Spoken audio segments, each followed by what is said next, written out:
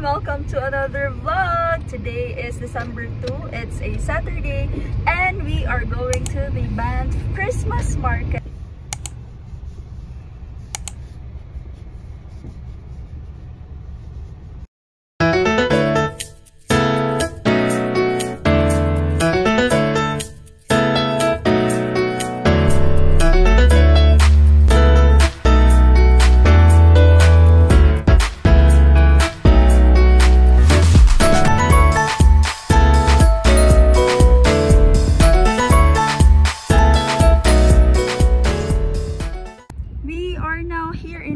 Guys, I'll just wear my coat because it's cold in here.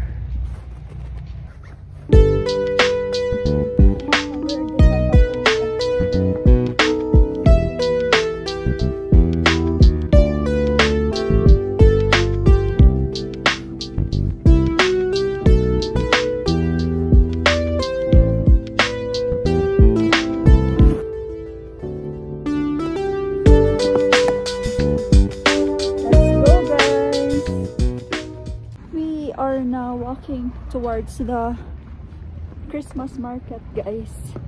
It's in the Sundance Road. I think it's just like 10 minutes away from here. It's a 10-minute walk from Mary Park. Let's go there. Look guys, the river here in Banff is already frozen.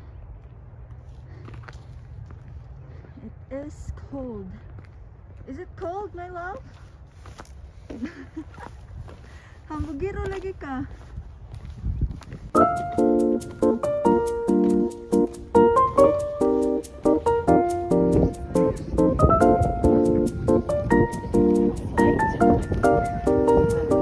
We are now here, guys.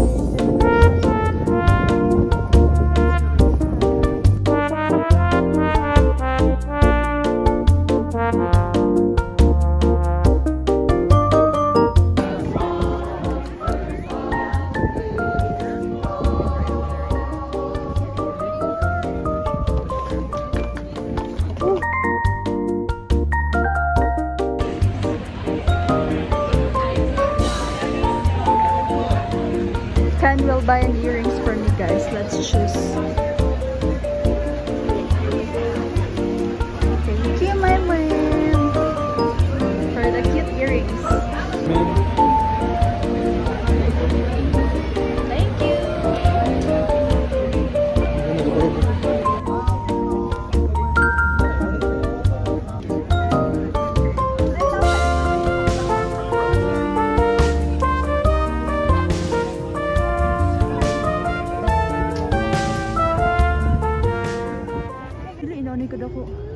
Look at the horse, guys. It's very big.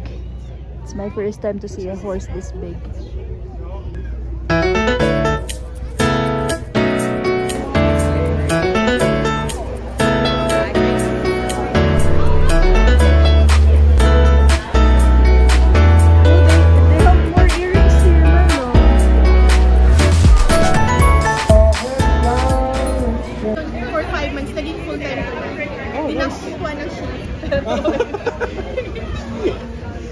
Mas na-enjoy mo to kasama ganun.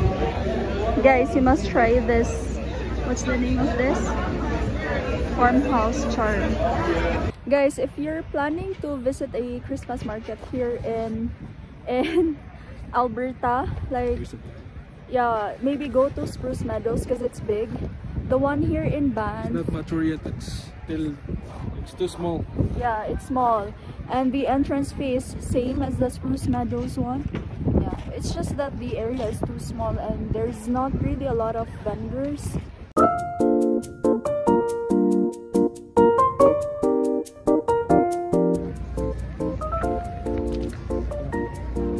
Love talaga ako na siya yung fixing my stars. Pwede ito nawa ng hanggan.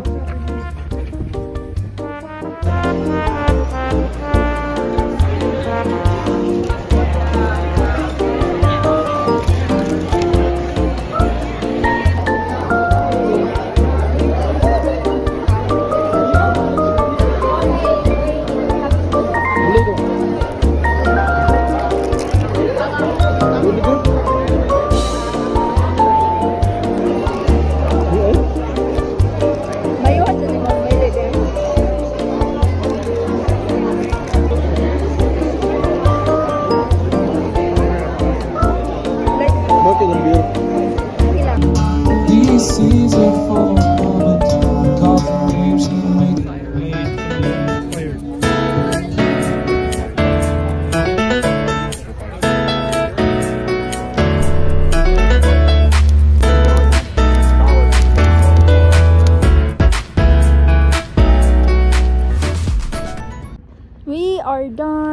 the Banff Christmas market, guys. Right now we're heading to the thank you to my assistant here.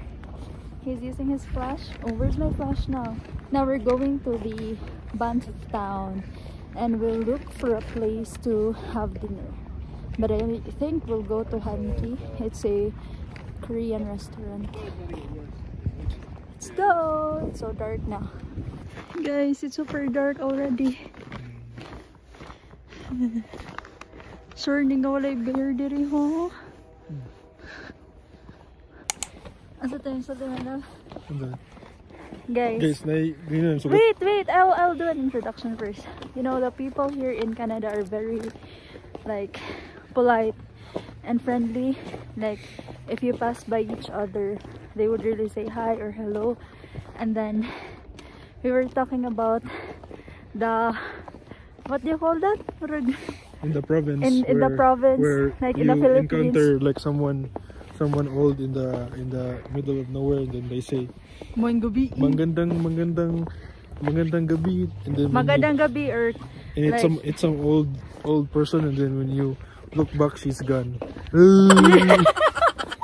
yeah. Yeah, mo tamang istoryahan, guys, like if sa Cebu daw ba kanang dili may nga mag-hi hello ang mga tao niya. If dito sa probinsya sa ato kaya may nga may gabi okay, pero like dili more of like friendly sila and all, pero sa Cebu kay more on like about sa ungo-ungo stuff niya. Ayun si Ken nga usahay ko namin kog may gabi igtad iling ko na mas likod nawa na dai mo hanggi ingnan og may gabi ungo dito, guys. Makalagot kayo, guys, kay ngit-ngit kayo ang danya karon pag gid siya nagstorya og mga ingon natong makasakot. We are going to eat here, guys, later. We'll just come back. We'll roam around the Banff town first. Yes, ay sabat diya kay ga-vlog ko. Hey guys, I'm gonna go take a big one. Yeah. I love. Guys, the Banff town looks very Christmassy right now. So nice.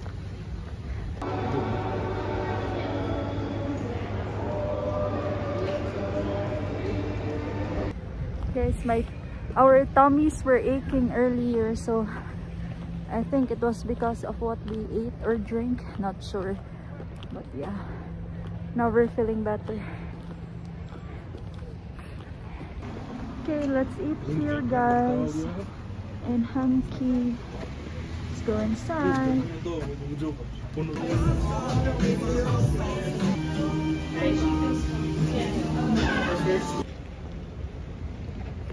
We are done with our dinner, guys. And still, we're roaming around the town of Banff. It is super amazing. There are lots of Christmas lights. Super nice.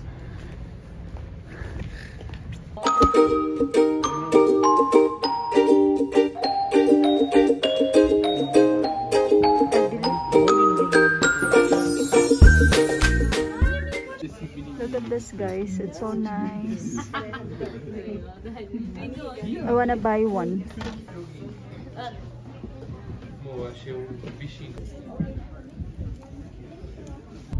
Oh my, it's a deer.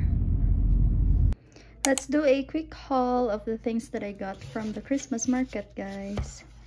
First one are these room sprays.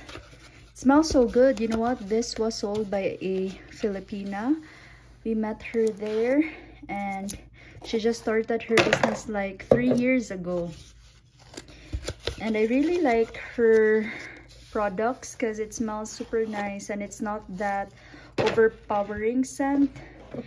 I got this room spray in orchid and sea salt, and the other one is eucalyptus sage. Yeah, it smells super good, guys. This is only $12 each, so it's really a good deal. Then the other one that I got, we went to Spirit of Christmas. I just got this ornament. this angel ornament.